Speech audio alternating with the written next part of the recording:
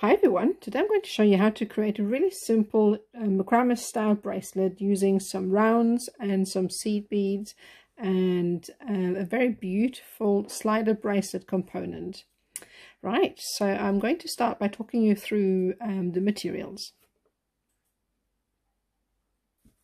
Right, this is what we're going to be needing today. So we've got our 8/0 rounds and then we've got some 6/0 rounds.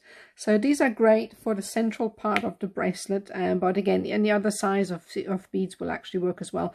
And for the actual outside section, I've used some 2mm silver, gold-plated sterling silver beads, which are these ones here. Code is MBGP75. These are great for decorating on the outside, fringe work, or even just as spacer beads. I really like using them. And then we've got a beautiful little slider bracelet, which is really easy to use as well. You can open and pull these very easily. Really like using them. They're very easy to put on as well. And then for our tools, we have a pair of scissors, which we're going to need to cut the thread. Now for our beading thread, I've used Wildfire 0.2mm, but really anything works. You could probably even get away with some very fine Macrame cord. I think we've got the 0.3, which actually works really well for that as well. And then I'd like to use just some normal needles to keep things pinned down. And then lastly, one of our small Macrame boards, which we obviously have on our website quite often. So this is what it looks like, and I'd recommend to have one handy for any project really, because I use them for just about everything that I have that I work with. All right, so let's get started. So I'm going to set aside and I'm going to set up for the project. All right, so I'm going to start by showing you what we're going to be doing with the ends here. Okay, so in order to create this sort of design, you need to attach beading thread to the end of the bracelet. For that, you can either attach a tiny little jump ring like I've done here, or you can go directly through the loop that is provided. I just like to add a jump ring to the ends just in case something breaks, so that I can then easily replace it. So I tend to add jump rings to connections rather than to attach directly. Okay, so for that, to attach the macrame bit, we're just cutting a piece of our beading thread.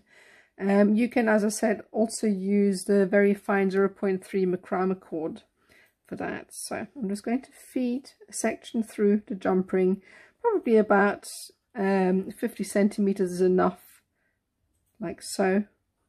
And then we are just going to use that section here and feeding it onto our macrame board, just being very careful not to actually pull too hard. We don't want to damage anything, so we're going to attach that. And next I'm going to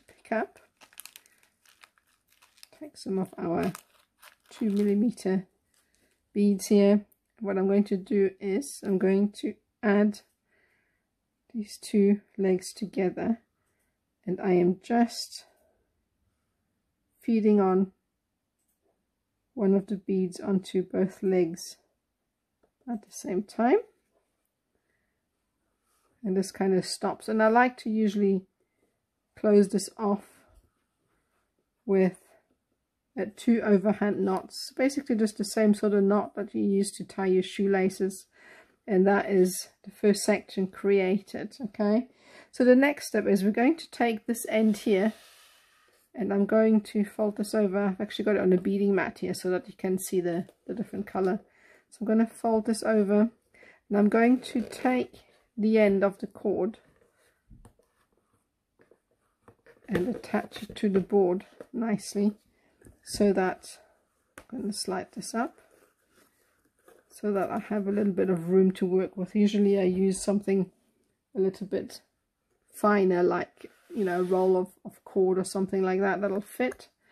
So that means that I've got now space to work underneath it.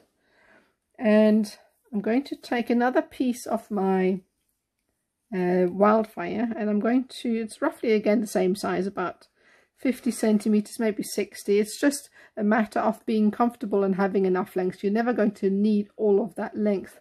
I just tend to go a bit longer than I actually needed to. So what we're going to do now is we're going to attach this with a square knot. So I'm going to come from the left hand side, create like a reverse D, and then come over from the right and feed that cord underneath it, or rather the thread, and pull it out towards the left, and then pull that tight. And then to complete the knot we need to do the reverse. We're going to come from the right hand side first, so create like a D, going over the core, and then come with the left hand thread, feeding it underneath everything and pulling it out towards the right. Now it's quite important that you do the opposing knotting, because if you do not, it starts to create a spiral knot and it will start to spiral. Now actually I should have added the beads before I attached the cords at the bottom, so I'm going to do that. So we've used 3. Now this technique can be used for a full bracelet if you want. You do not have to actually attach it to the bracelet finding. You can very simply do this without, just do a full bracelet, and then attach findings later on. That's also a possibility. So I'm going to feed this through. And again, you can also use, if you have seed beads instead of the sterling silver beads. Again, it's a very versatile pattern, and you can use whatever you have on hand if it's of similar size, cord thread or anything of the likes. Okay, so now this is attached. Okay, so we've got our cords attached and our beads in place. So what we need to do next is add on seed beads on either side of these threads. So I believe for the first section I've got about 7, so I'm just going to count them again. So it's 1, 2, 3, 4, 6, 7, that's 8. Okay, so I'm just very quickly going to feed on beads on either side. Right, so I've added 8 beads on either side, and this should be enough to actually go around this bead here. Okay, so what I'm going to do first, I've also added a bead in between each of these rounds, so I'm going to shift these up. And what we're going to do next is we're going to tie these cords just pretty much like we did in the beginning with a square knot around this bead. Okay, so I'm going to take the cord from the left, cross it over our core, and then coming in with cords from our right and feeding it underneath everything as we did before. And we are just going to pull this tight. Remember, it's very important that you now come back, and you can actually see if it fits around. There should be a little bit of a gap at the bottom, so those beads fit perfectly. And then it's important to remember you're coming from the opposing side when coming back to tie the knot. There we go. And if it's gone loose, doesn't matter, you can just gently come back in and adjust. Sometimes the beads slip and slide. It's a little bit fiddly until the second knot is tied, and then pull this tight. And so this is now tied in place. So that's a square knot. Now if you wanted to, you could tie several more square knots. I just wanted to keep it neat and tidy, so I've just done 1 knot. And then what I've done next is I brought in one of the smaller beads. I'm going to do exactly the same thing, and I'm going to encase it with a square knot.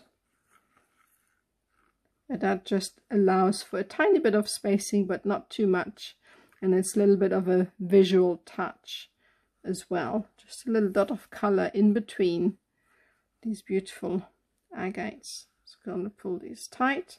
You can see this encases the bead. So now you repeat exactly the same thing with the remaining 2 seed beads and the remaining 2 rounds. Right, so we've attached the remaining seed beads around the rounds and the small seed beads in between. Now for the last one, we're just going to leave it as is so that it looks exactly the same as on this side. So what we're going to need to do next is detach gently the bracelet from the macrame board and bring in the other side with the other loop end or the jump ring. What we're going to do next is, in this instance, I'm going to use my pin, go through the one end with the needle, and what I'm going to do now is I'm going to take the two ends with the seed bead on it. So the cords that we have used, or the thread that we have used to attach, we're going to ignore those for now, and we're going to take one leg where the seed beads are attached, and I'm going to go through the jump ring like so, and all I'm going to do is tie an overhand knot and do 2 or 3 of those, and that will attach everything in place.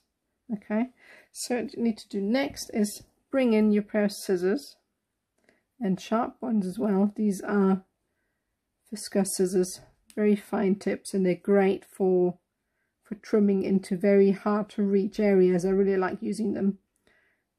I'm going to come in and trim this off like so. Now what I like to do on occasion with my cords generally is once I've cut them, you see loose little ends like so, I then come in with a lighter to singe these ends. Not only will it get rid of the unsightly little ends, but it also melts them and it stops anything from unraveling. So I would then now, you know, bend these out of place. You can see how there's little cord ends, and then I would singe them off with my lighter, and that is how you create these. So then arrange these beads around the actual design, and this is how it would look. So that's how easy it is to make this design. I hope you enjoyed this, and I can't wait to see your designs. Thanks.